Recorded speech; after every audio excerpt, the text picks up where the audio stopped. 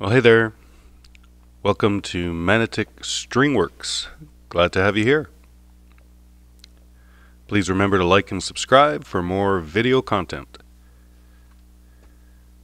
So for today's video, today's project, we have a 2015 Squier Thinline Telecaster.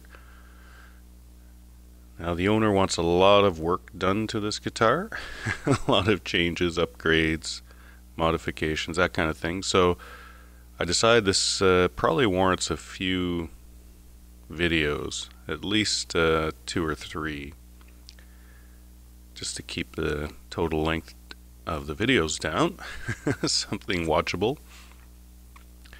So it's a nice guitar. The owner picked it up and ordered a whole bunch of pieces and parts to try and, just upgrade it a little bit, do some changes that he wants to make it his own. So inside the case, little storage compartment, there's a replacement bridge he'd like to try.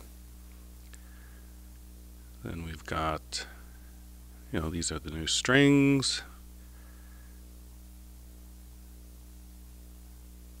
Various little screws, hardware components.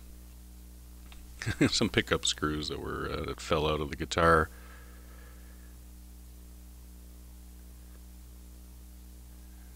Yeah, whoop, almost lost that part.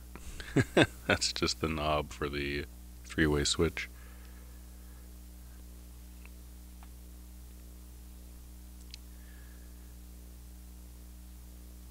And geez, I'm throwing parts all over the place.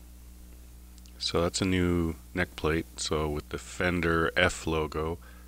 Hard to see maybe in the camera shot, and with the plastic on it. But just going to swap that out for the Squier neck plate that's on there right now.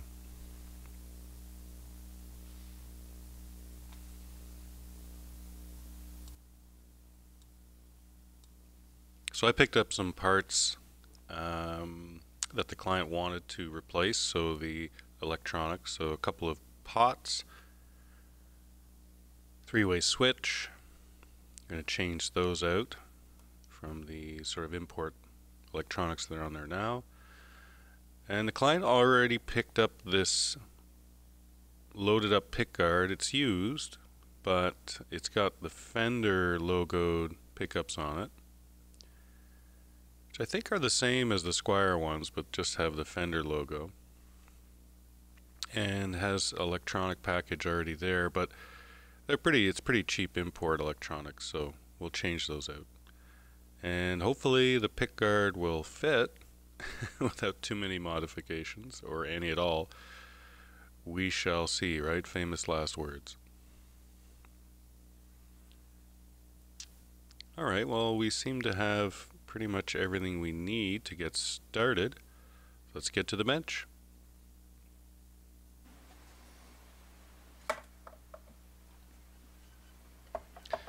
So you can see, the pickups and the controls loose.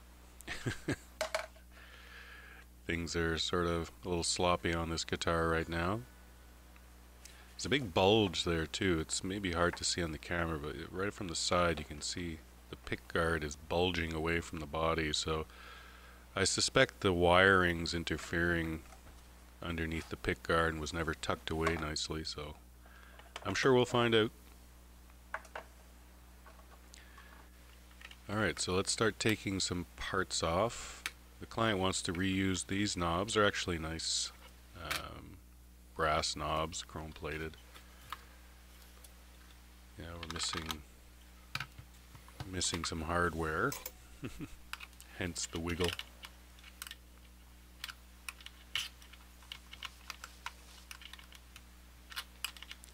So I'm going to remove everything off of this pickguard, and honestly I think most of the pots and the switch will probably just be for the garbage bin, really.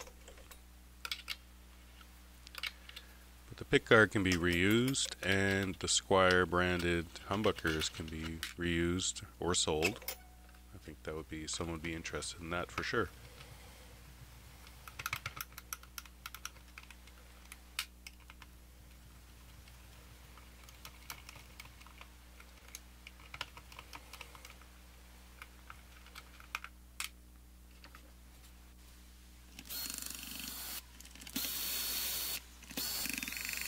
So a drill driver obviously makes shorter work removing screws. So, you know, just be careful. Take your time. Seat the screwdriver head into the screw head properly. And don't forget to take off all the screws.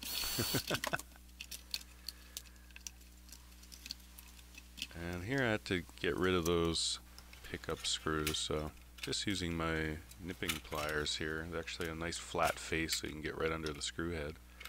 Just pull those through. Couldn't get them with my fingertips.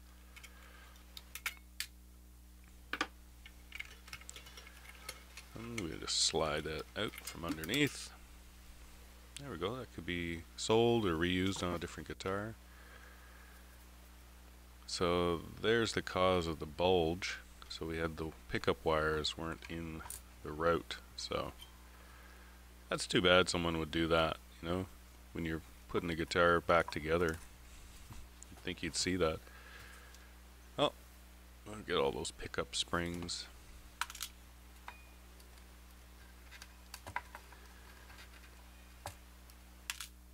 So when I loosen the pickup screws, obviously the springs popped out, so I'll get all those accounted for. There should be 8 of them.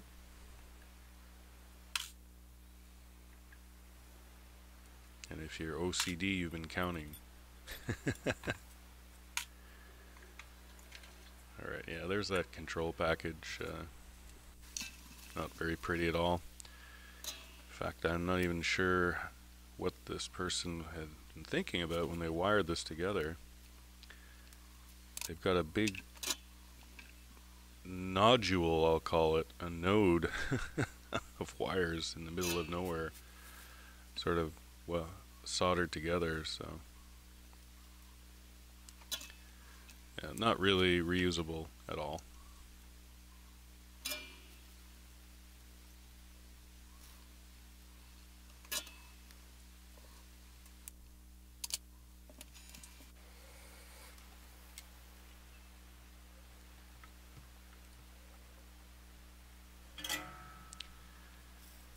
So these humbuckers could be split at some point. For now, they're going to be wired as is. So I'm going to take the strings off, and I just thought I'd show you how not to string a guitar. So, yeah. You need more windings than that on the post, of course. At least 2 or 3 windings to create that tension to hold the string in place. We'll fix that.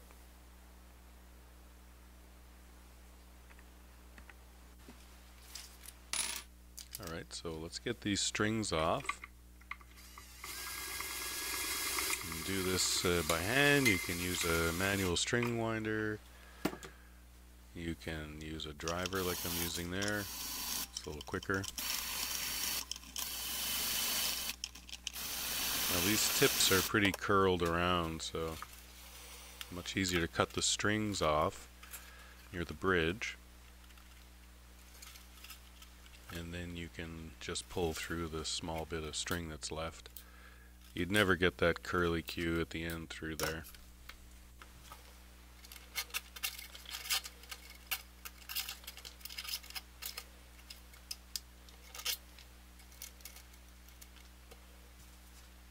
Make sure to pick up all the strings off the bench before you put the guitar back down. So the string gauge, you know, there were 12s on this guitar, like Stevie Ray Vaughan stuff. So really not appropriate for this style of guitar.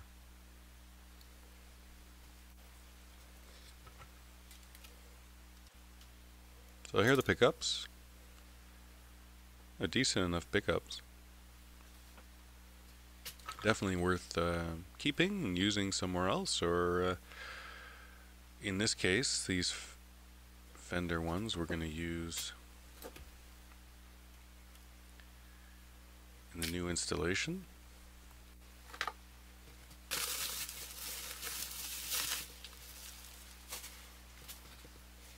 So here's the replacement pickguard. So I'm just going to remove everything off of this pickguard. And we'll save it for the client to do with what they wish.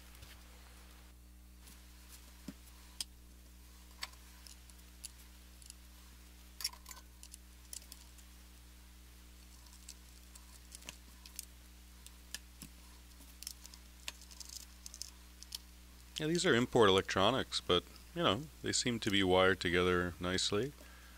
And as a unit, I could see that being used in another Telecaster or different style guitar. No problem at all.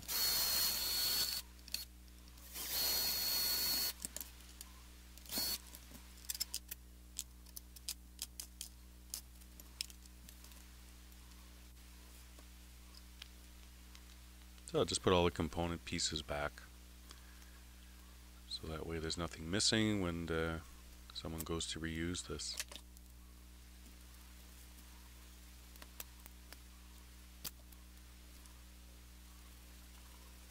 If I don't do this right away, I always end up with parts laying around, and I don't remember where they came from.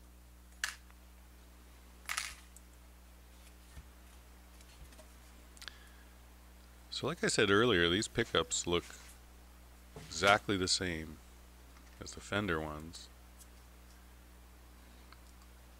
but they're just branded Squier. So it's interesting.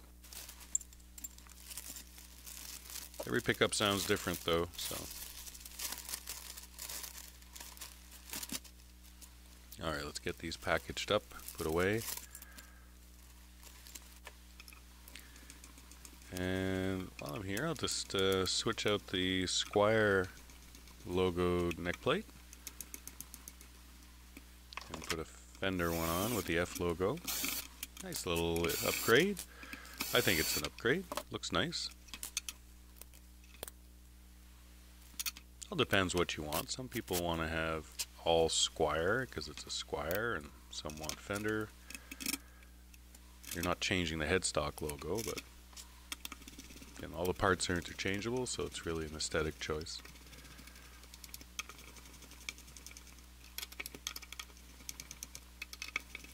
I generally do this by hand. I don't use a driver here. Sometimes I will, but most of the time, certainly the last little bit where you tighten it up, you do that by hand for sure.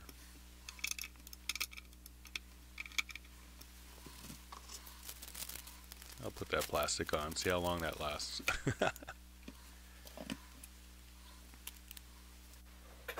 Alright, so because this is going to be getting worked on without strings on for a while, I'll straighten the neck out using the notched ruler here. That way the neck, because it doesn't have any string tension anymore, won't bow, get into a bowed situation. So there we go. Alright, so that's the end of part 1. Stay tuned for the next part, where we'll continue this modification of the Thinline Telecaster. Bye for now.